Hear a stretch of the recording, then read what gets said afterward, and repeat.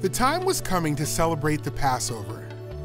Every year, the Jewish people gathered together to remember a special event that happened long ago.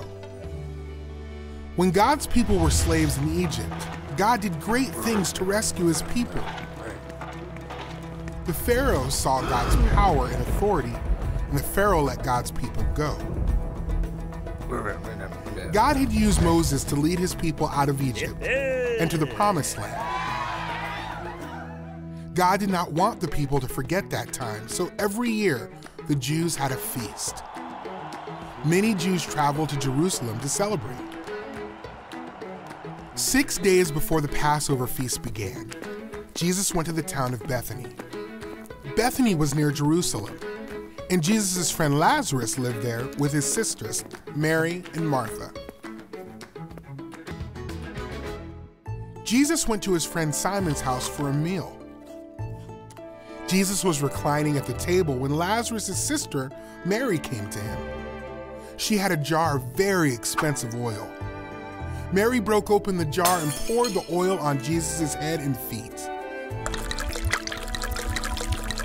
Jesus' disciples were very upset. They thought Mary had wasted the expensive oil by pouring it on Jesus' feet.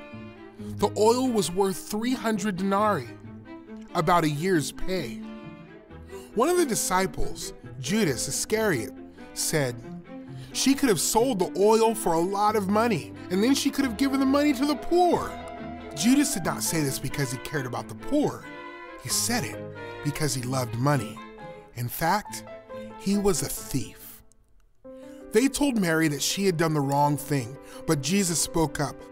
"Leave her alone," he said. "She has done a very good thing for me."